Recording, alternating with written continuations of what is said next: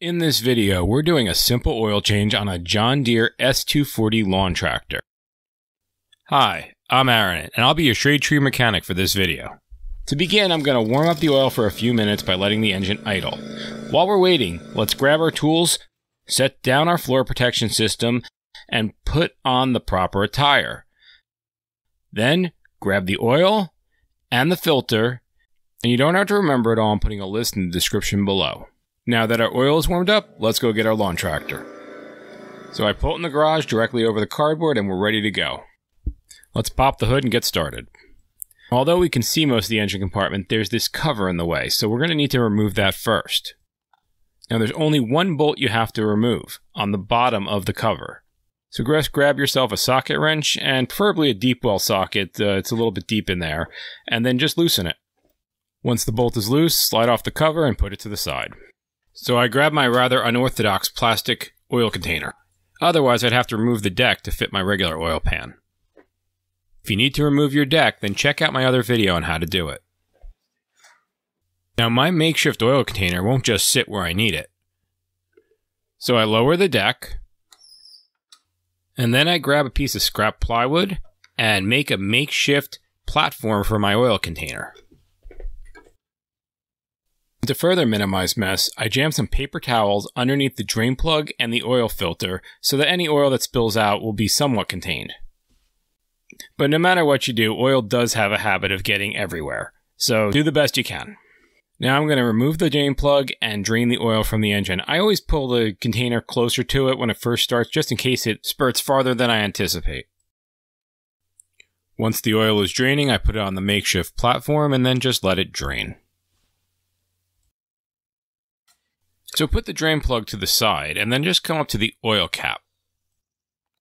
Loosen that so that air can get in, and then watch how much faster the oil flows out. So this is something you really want to remember to do.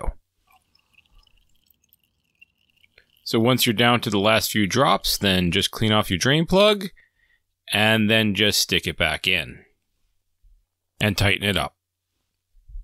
Because I caught my oil in a container, I can just package it up, label it, and bring it to an auto parts store or township recycling. So now it's time to turn our attention to the filter. So to remove it, I have a filter wrench that is really convenient.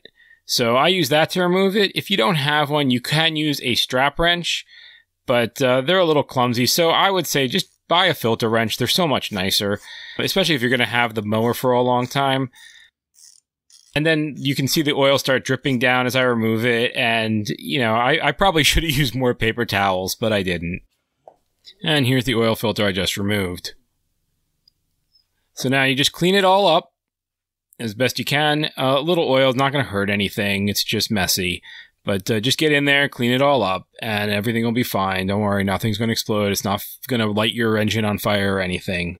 So just try to get off as much as you can, as best you can.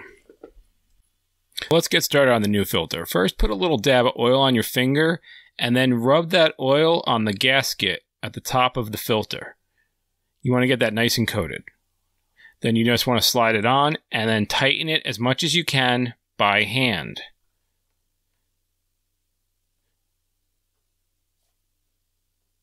Now, once you can't tighten it anymore, you can just come back and do maybe a quarter turn with your socket wrench. You don't want to do too much. You definitely don't want to over tighten. Sometimes I do less than a quarter turn, depends how it feels. So now you're just going to put your oil in. And mine calls for 1.7 liters. So I measure it out ahead of time. So definitely don't overfill. And once you got your oil in, then you're going to want to check it. So you want to just clean off your dipstick. And then it says on it to not tighten down to get an accurate reading. So after I wipe it off, I stick it in, and you can see that it's full. I put the cap back on. So if you were short, you always have a little more. I'm going to remove my board, bring my deck up. Now, if you notice, I didn't put the cover back on, and there's a reason for that. So what I'd like to do is turn it on, and then just idle it outside. Don't idle it in your garage unless you you have a death wish.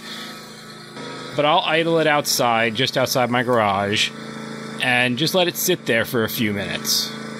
And then after a few minutes, I come back, and then I just check to make sure there's no leaks. So I just poke around with a towel on my finger and just feel around the gasket, feel around underneath, and, you know, if I can't feel anything, then I'm good to go. So then I put the cover back on. You slide the cover back in place, and then you tighten that one bolt, and your mower is now done. Your oil change is complete. So now you can just watch me clean up, or you can check out some of my other videos. If I look grumpy, it's because I don't like cleaning up. Thanks for watching.